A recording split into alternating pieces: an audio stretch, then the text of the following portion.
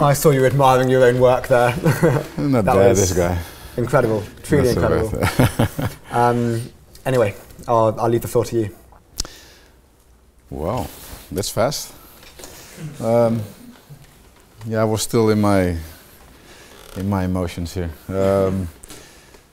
It's a pleasure to be here. It's an honor to be here. It's an inspiration, as I said before, to join young people, young minds, new spirits, new ideas, future leaders, and exchange thoughts and you know, also get a bit of your energy for my own mission in life. So I'm not yet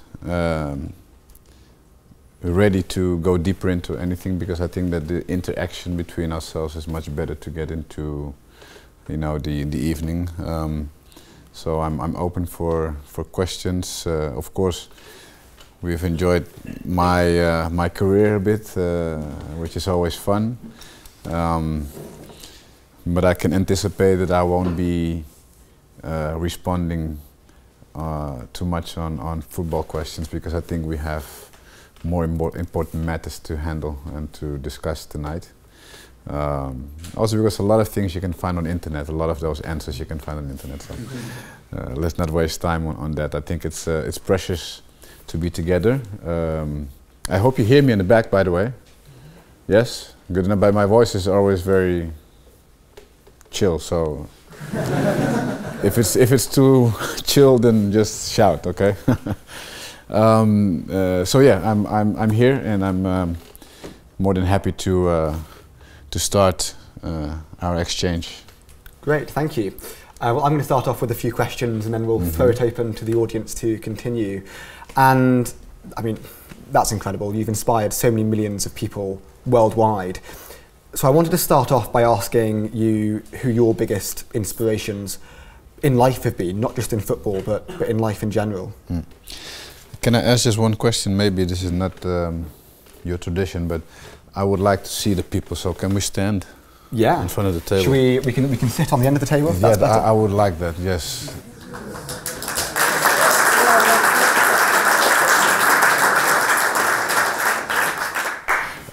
So you can ask the question again.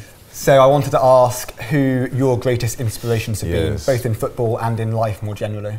Yeah, let's say I've been very lucky to have both my parents still alive, and they've been together during my whole, let's say, youth, and they've played, of course, a major role in my development as a person in my younger years. So for sure, knowing that many don't have that opportunity for one or another reason, I really, you know, give great value to that. So my father for sure has been my first and greatest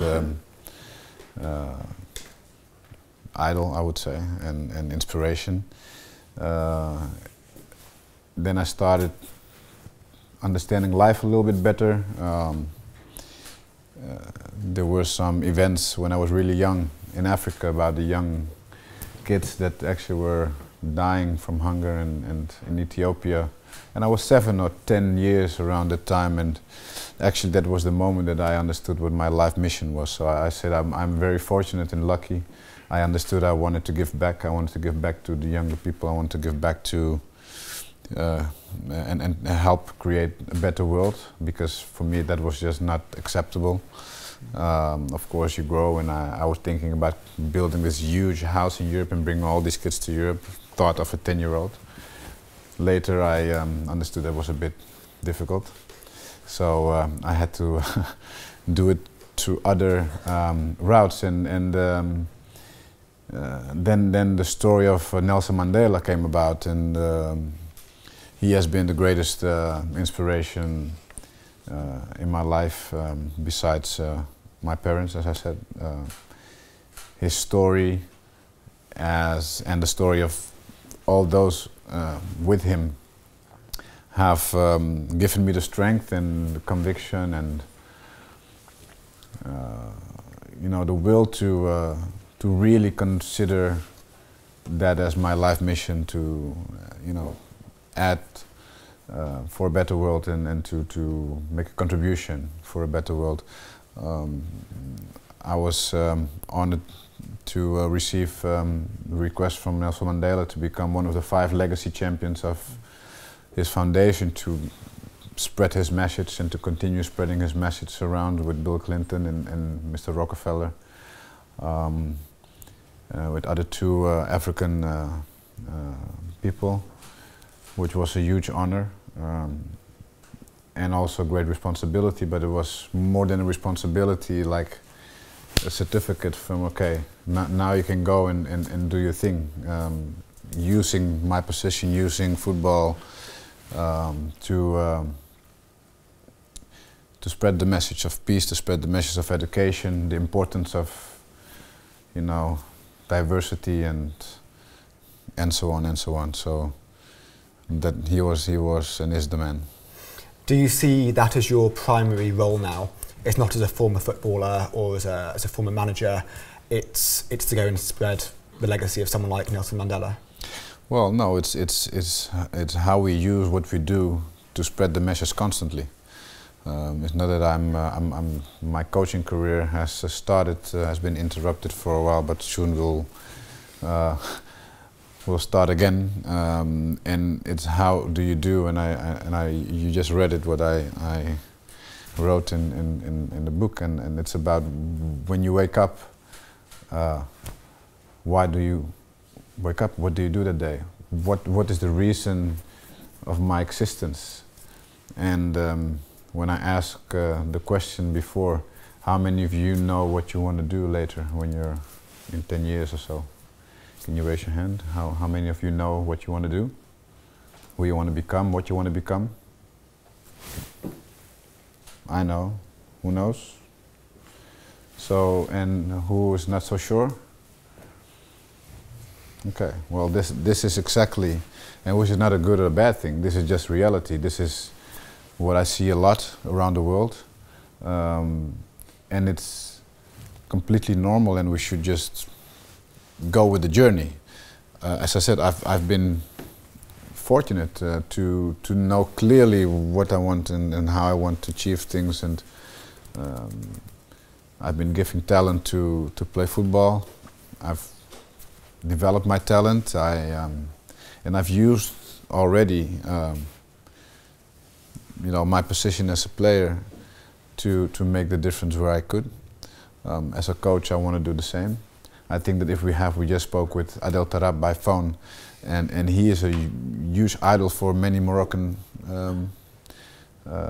people, and can you imagine if he can become that player that he has in himself, what he could mean for the whole of Morocco, for the kids, the inspiration. That is why I was inspired to make sure that Adel, you know, could become a better player and a better person. He doesn't know it. He's not conscious of that. But it was my inspiration to make sure that he became more conscious, more aware of what his role is, you know, towards the youth, especially Morocco. So this is how do we use our position to make a difference. It's not just about selling any product or just making money. That at the end is not the drive. It's never been my drive to have a new contract and earn millions, and then every day I would think, okay, another million today or another 100,000 today. No, it's not what gets me going.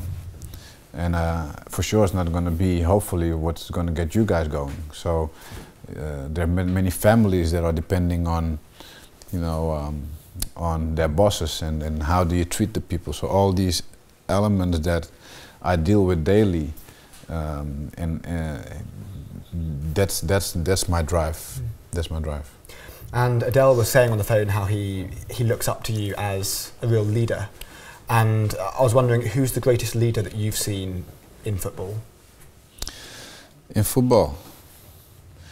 In what sense? technical leader, social leader, because also that, you know, sometimes we see people being captain, but they don't have social skills. Sometimes they're just technical leaders. It depends what you want to know. I've played with many great players. I've been fortunate enough to play in great clubs and with great teams, and of course, great personalities. And more than having seen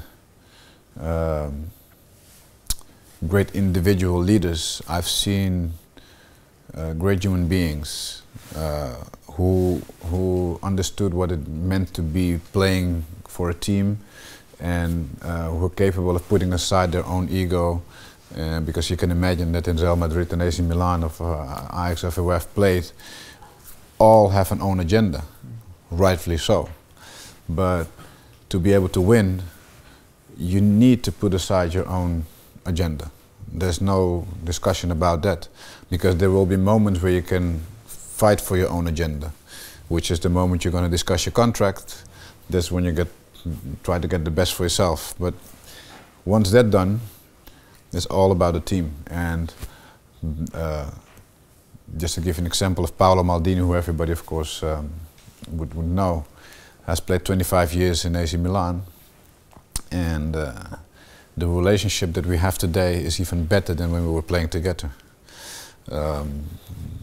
We meet up, we go to dinner, we have dinner, we play tennis together, we speak about our kids, and these things didn't happen really during our career, because most of the times we lose ourselves a lot also in that objective of winning, which is also beautiful, because it means that the importance we give to our goal as the common goal is so big that even we become brothers, we become family almost.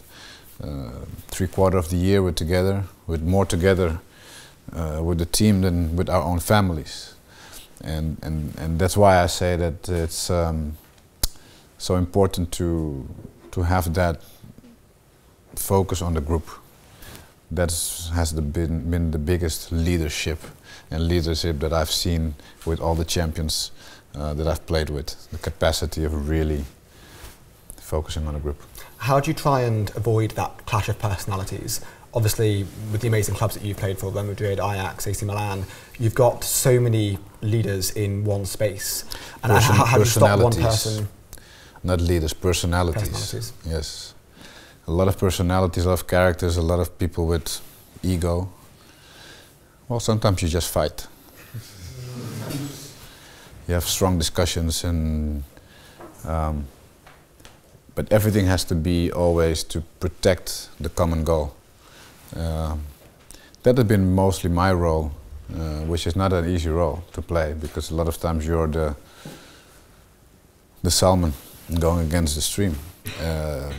When you see that some guys are not focused, or their attitude can be harmful for the team,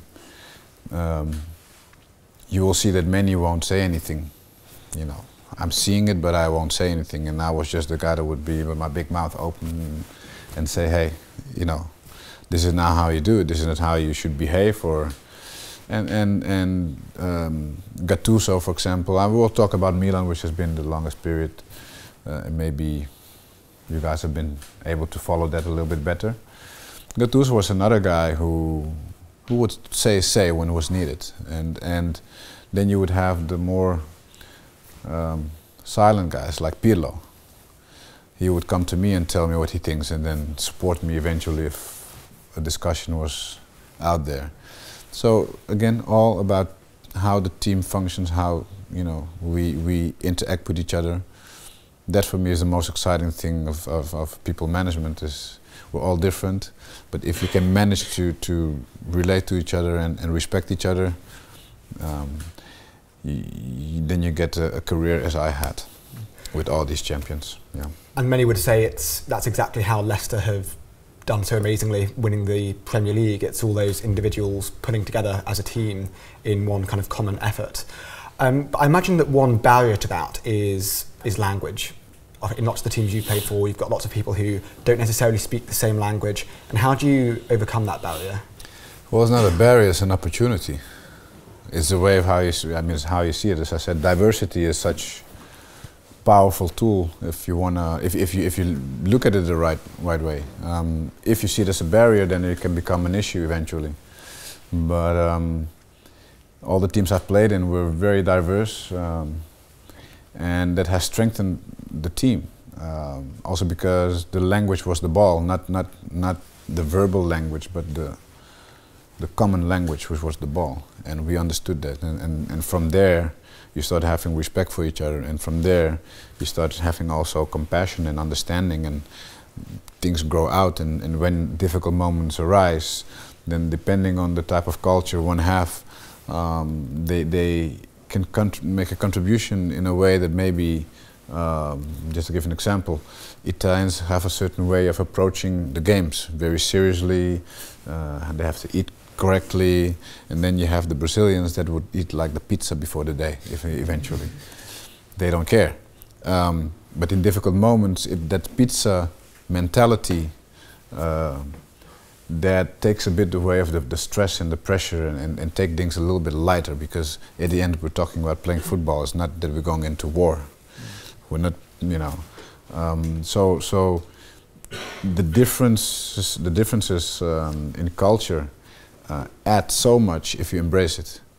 You can overcome difficulties faster because each culture has its approach, and some have a better and more efficient approach than others, and so the more diverse you have, that's how the bigger companies, and I know you guys know it already, the most successful companies are the most diverse companies, and in terms of minority, ethnic minorities. Mm. It's interesting how you say that in a football game it's just a football game, you're not going into war. One thing that was remarkable about your career was how you only ever received 2 red cards in the entirety of your career. Yeah, Do you think that's because I'm still pissed off with those 2 though. They were just... Do you think is it because did you see yourself more as a role model to other members of the team, or did you feel that you had more compassion with the team members on the other team, that you didn't want to kind of do anything too reckless? How did you achieve that incredible feat? Can I be really honest? I wasn't needed. I had the ball all the time, so I mean, I didn't have to.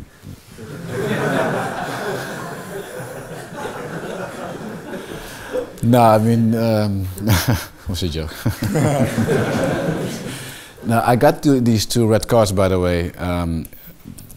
They were really for free. I mean, the one in Brazil, the referee wanted, I was subbed, or actually I need to go off the field, and so was the number 10 come out. So I wanted to cross the field, which we all do in Europe, to go where the guy comes in. Just completely normal for me, culture. And all of a sudden the referee says I had to go out on the other way, and then walk around the field and go back. So I didn't understand it, you know. I said, but I mean, what are you talking about? So I just started running, and he called me back and gave me first yellow card. And he wanted me really to go out to the other side, and I was halfway already to go there. And so I still didn't get it, and I still walked there, and he gave me the second yellow card, and that was the red card I got in Brazil. Now, maybe the language barrier was a problem there. No, there was no language barrier. I was speaking with him, and at the end there was a whole. Well, he was how do you call it? I think he didn't had any game anymore that year, because they saw the video and the exchange of words, and he said that I said certain things which you could clearly see that I didn't say. And he said that he gave me the second yellow card because I said something wrong to him, but it wasn't true. So I'm pissed off with that red card. And the other red card was with AC Milan, the first one of the last games of the season. We were winning against a smaller team, and I didn't see that somebody was on the ground, so I just took the ball and started dribbling, and I dribbled 2 of them, and then I shot at goal. The goalkeeper took the ball and put it out, and then they all came running to me, and I said, what are you guys doing? I mean, did you see the guy there on the ground? I said, no, I didn't see him. So I mean, okay, the referee was there with a bunch of people. I turned around, and a guy hit me from the back in my face, just with a real hit, and any other normal human being probably would have hit him back. And so I pushed him back, knowing that I couldn't hit him. Of course, I would have loved to hit him, but I couldn't. So I pushed him back, and that cost the second yellow card of the game. I had a yellow card during the game, and they gave me a second yellow card, and so that's how I came to my 2 red cards. So now you understand why I'm pissed off with that. No, I'm a fair player. I was a fair player. I was tough, but I didn't. If I had white socks, I wanted to go after the game with white socks, if possible, back in the dressing room. This is just a metaphor. So I like the aesthetics. I like being clean. So when I entered in a let's say in a one-to-one, I want to get the ball in a clean way. It's a mentality. So I wasn't looking for the legs. I wasn't looking for nothing else than the ball. Thinking like that has avoided a lot of strange tackles and stuff. And I think there are some other players that have really had a clean sheet. It's not easy, but it was 1,000 games, more than 1,000 games, so I'm proud of that. You should have tried playing in a suit and seen if you could get that clean. The shoes are the problem, really. Did you ever experience racism in football? Sol Campbell has said that he would have been England captain if he wasn't a black person. And did you ever have any similar experiences to that? I probably had a very similar experience. I probably think he's right, but it's not a football issue. That's the part I don't agree about. I mean, it's society still is full of prejudice and racism and discrimination. You know, the minorities are still suffering everywhere in the world, unfortunately, and it's up to us to make, to change that.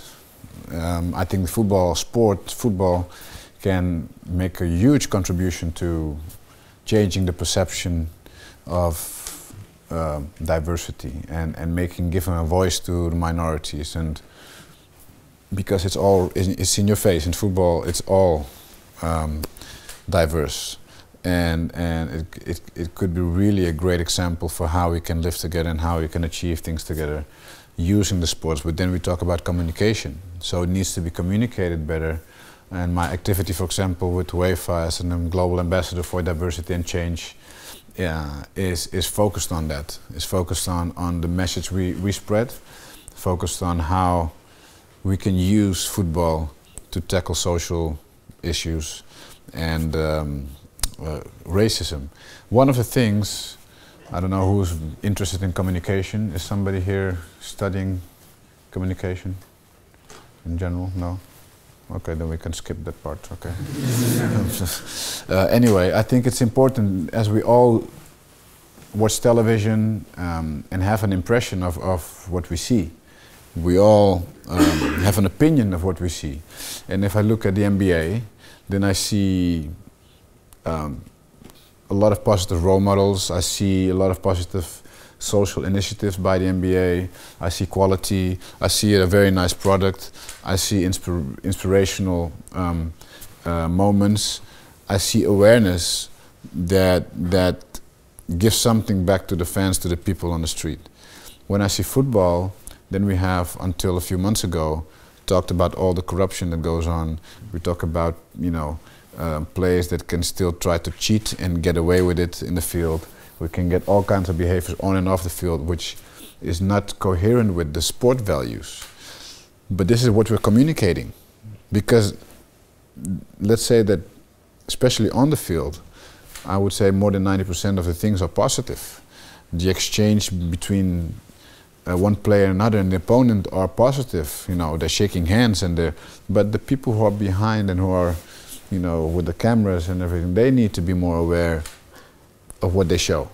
And I think that probably FIFA, UEFA, all the governing bodies should step up and make, let's say, make some changes in that, and make sure that the message that is sent is a more positive one, is more transparent and and with this, the values that sport, embraces. Thank you. Before my posture gets even worse sitting here on this table, we're going to open up to questions from the audience. And let's start, please, with the question from the gentleman in the aisle. What do you think are the biggest challenges facing young Africans nowadays, and do you think football can help alleviate or just solve some of them? And you talk about all Africa? Yes. The whole of Africa. Africa has an incredible potential for sure, but the problems are bigger than football.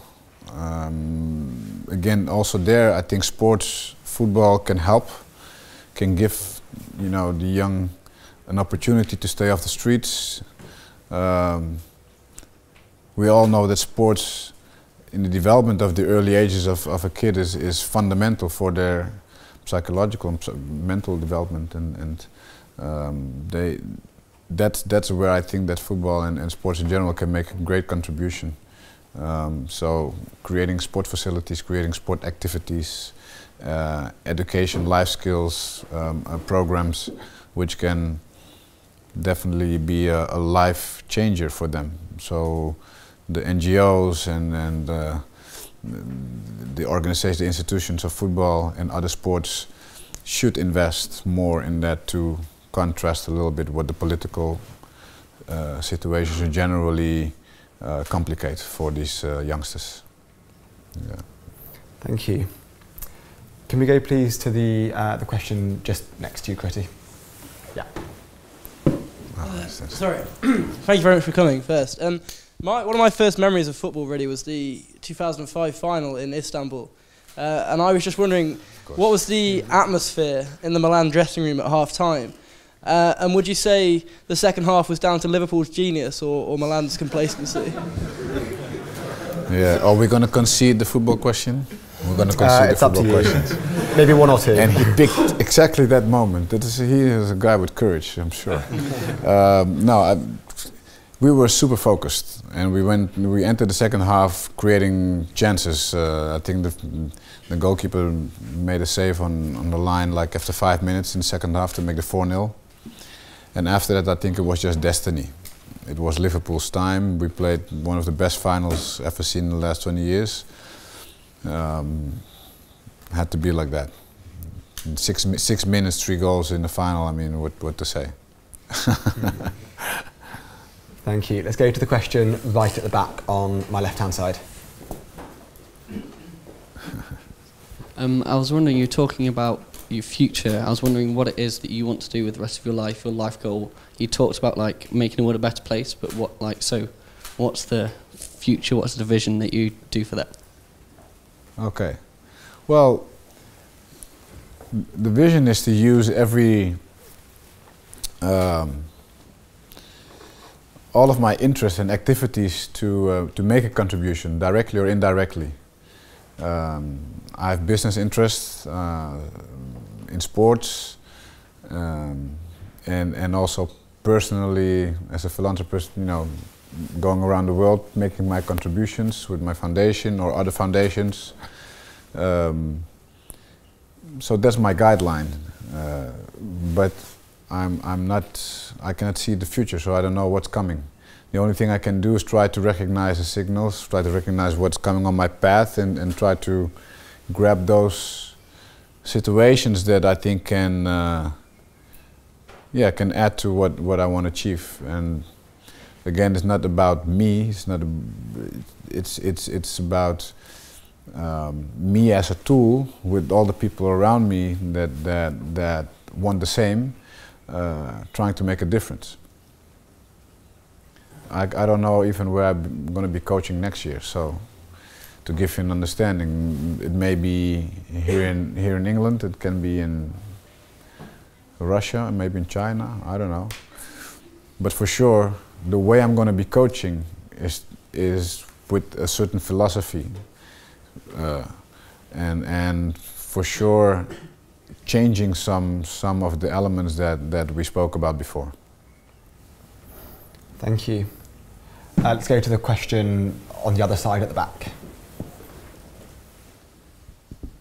Hi, thank you for your talk. Just a question, I guess, which links some of the themes in the talk.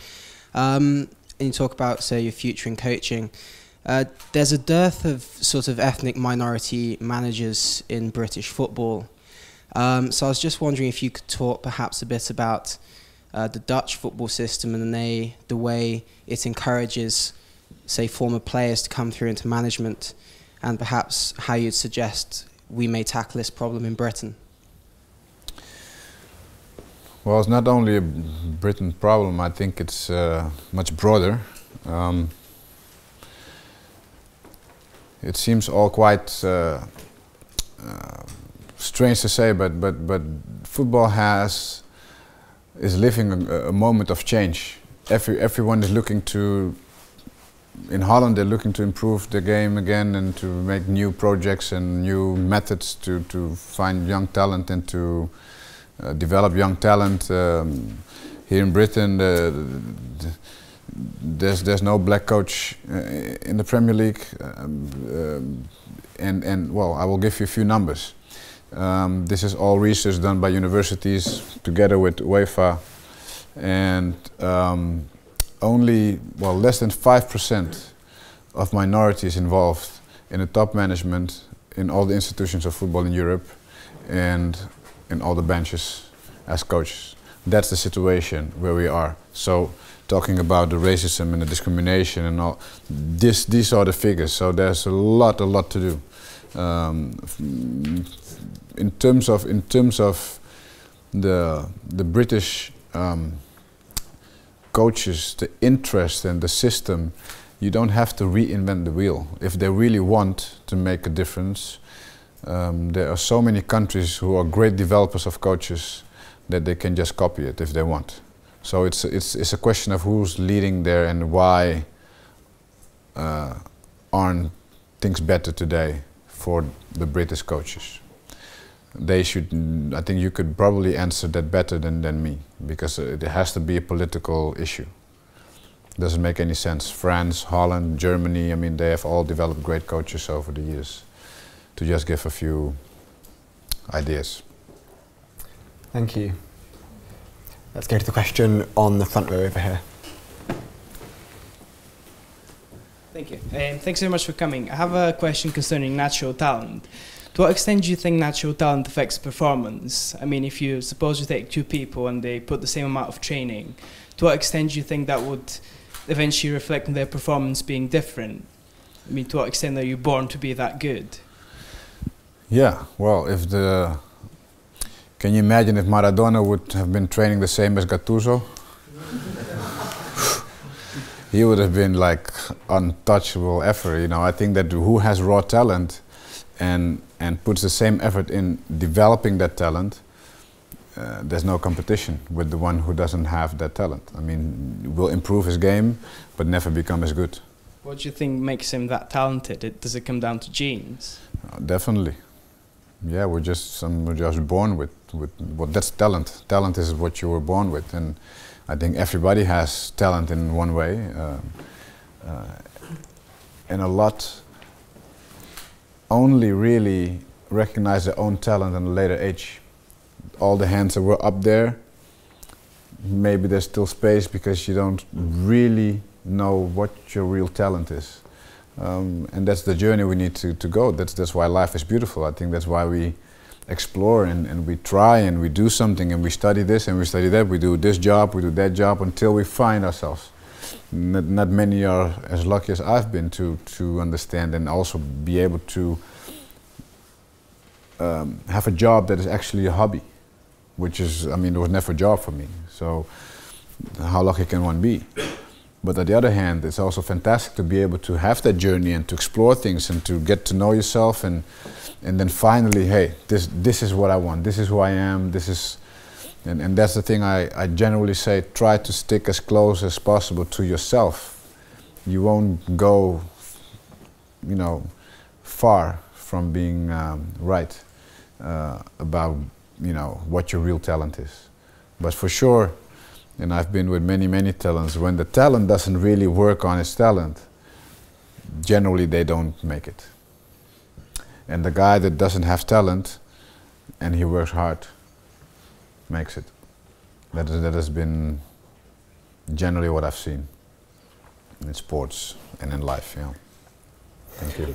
Obviously, a large part of it is that you have to have natural talent, but to a large extent, it's also about the training and how you are nurtured when you're young. And to become a professional sports person nowadays, you have to start training when you're so young, often sacrificing academic studies, other activities. You made your debut for Ajax when you were 16. Do you think it's ethical to start training people at such a young age and to kind of pigeonhole them and say, this is what you're going to do, you're going to sacrifice everything else and focus on your sports career? Well, it was never really a choice to not study with Ajax. Actually, if you didn't study well, you weren't playing. So I think they can go hand in hand. I think the American system is a perfect example of how sports can be completely integrated into the school system and educational system. Is the will. Where you're right is that once the young players reach the first team and they have the contract, that's where I think things should change. I made a proposal to oblige all the clubs to continue at least for 3 years the courses for the players, for the talents. They should not stop studying. And I think that if you, because we have a lot of time, you know, who asked me about the PlayStation? Was it you? Probably. Yeah. Yeah, I mean, if we can play PlayStation, we can also study, correct? We're traveling a lot, that's true. Physically, it's not easy because when you're exhausted physically, it's hard to then also be studying with your books. We all know that, but on the other hand, we can still find our time. And nobody told me to continue study, so I didn't. But then 10 years later, I actually wanted to study again. I started my courses again. But this was because of myself, because of some people that inspired me to do so again. But I think that the systems should oblige the clubs to continue support and you know, ask from those young talents to continue studying in something they like. Just the fact of being with the books and being in that chair gives another perspective also to life and another understanding. And I think that would change also the level of players that when they end their career ending up in depression and ending up without any money or just huge problems in general, because when you stop learning at such a young age, it's just too young to not have any development anymore from you know, with your brains. I mean, you need to use your brains. Thank you. Let's go for another audience question. Let's go to the gentleman in the aisle.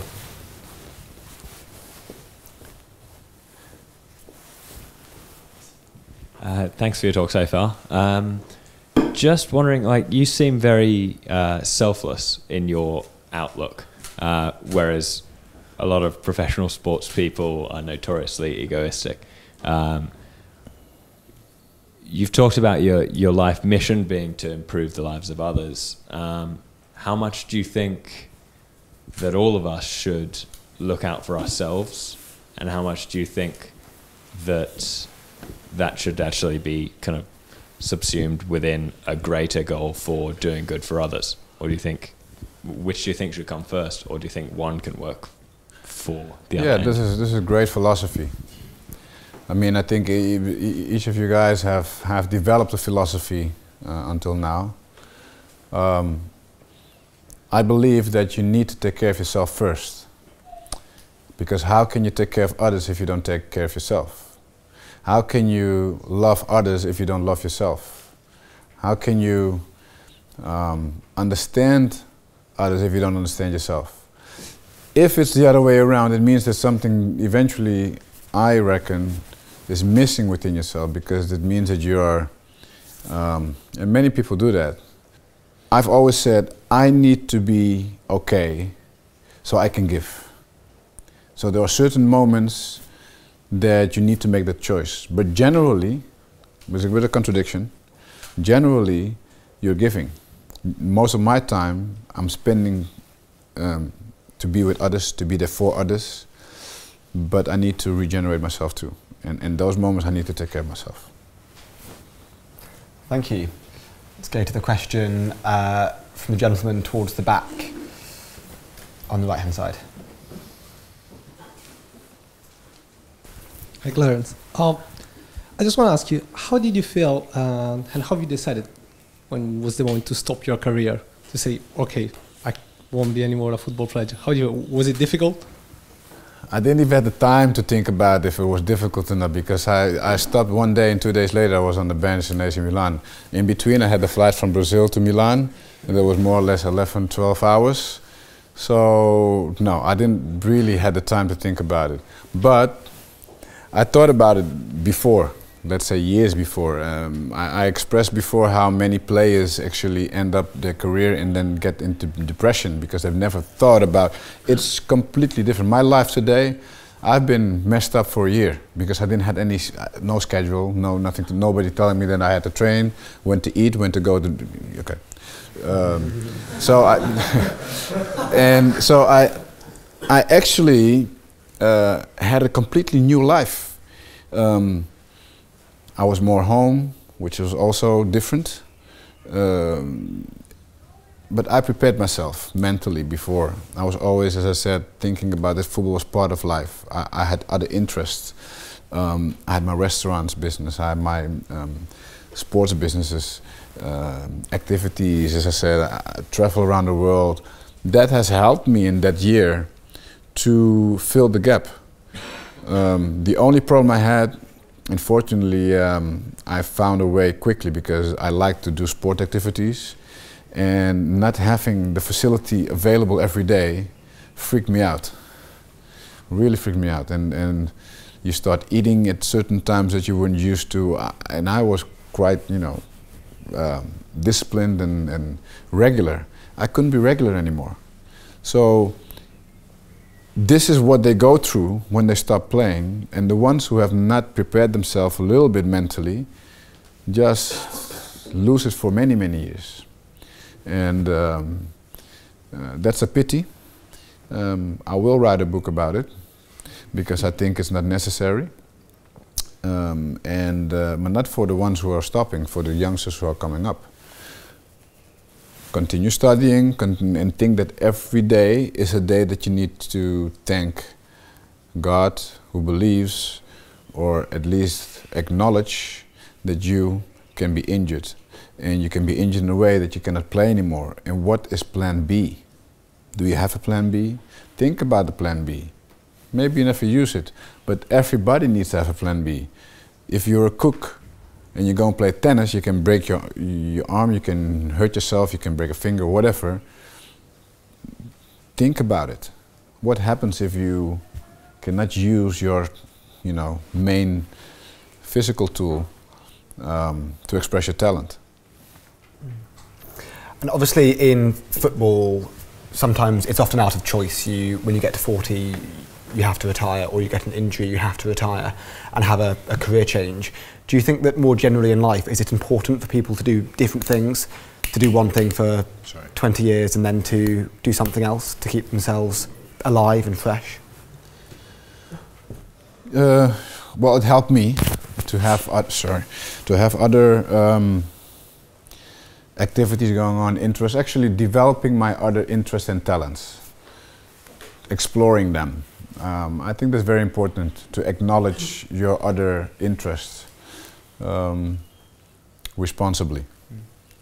It should not take away from your core business, your core activity, but it can add, because when you only focus on one thing, at the end you don't see so clear anymore. But if you then maybe focus on something else, then all of a sudden, hey, idea comes back, and then you can make it happen again and create. So yeah, I think to be creative, it's good to have different initiatives and activities. Great. We'll go for one final question on this side of the room. Thanks for the talk, Clarence. You've spoken a bit about leadership, and I wondered what are the best examples of good leadership, possibly from managers in your career that you've learned from and you also think that would be applicable to us potentially not in football? Well, let's talk about you guys. You like that? Oh, no. This is another thing. When you ask a question, you get a response. I said, you like it? You said yes or no. I would like to know whether you like if I'm going to talk about you. Yes? Because I like to talk about you guys. Much more than talk about the coaches I've had. Because it's about you guys. You are the future leaders of tomorrow. You will make a difference eventually, how you treat your colleague, how you treat your employee. How are you going to do that? Are you going to be the bitchy boss, or are you going to be a gentle boss? Are you going to be an inspiring boss? Are you going to be somebody who empowers others? Because at the end, everything that we produce comes back to being a human being. And they will make the difference. And I think that this is the leadership that I'm talking, this is the leadership I talk about. Do you empower people, or do you work on fear? Do I encourage people to be creative, or do I kill their creativity because I want to control everything? Do I delegate, or always come and check everything? These are the choices that you should be thinking about your philosophy. How are you going to be what you're going to be? And how are you going to act with other people? Because of people. It doesn't matter whether you're their boss or whether you have a boss who is that bitchy boss. Challenge him or her. Don't accept that, because it takes away from yourself. And I've always done it. It's not always been easy, not always been accepted. I've done it with respect. You can challenge your boss with respect. You can challenge authority with respect,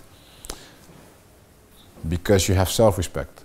And leadership is for me fundamentally respecting others and being there for the others, taking care of their needs.